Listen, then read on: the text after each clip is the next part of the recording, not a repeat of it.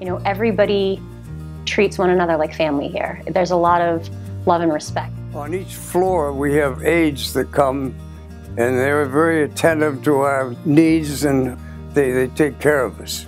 I cannot say enough good things about them, because there isn't anything you can ask that they won't try to do for you.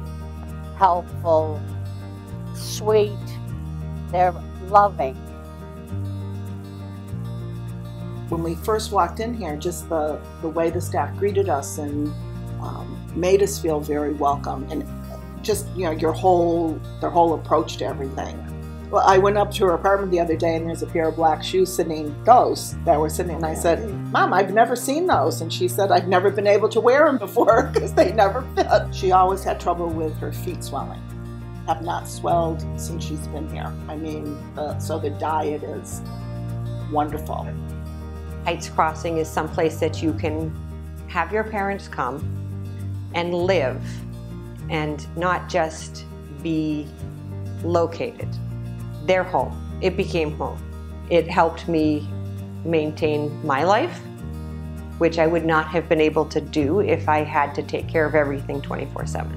You know, I count too, and this place let me feel like that.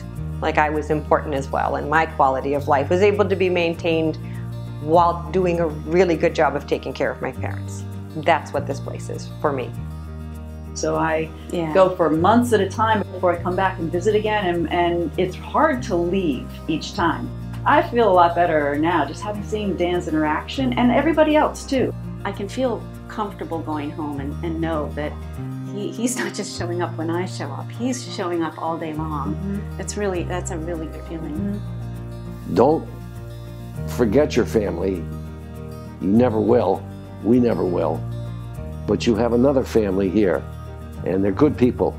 They greet you in the corridor. They call you by your name, because it is a very, very fine place, and the staff is marvelous. I couldn't ask for a more caring, loving group of people.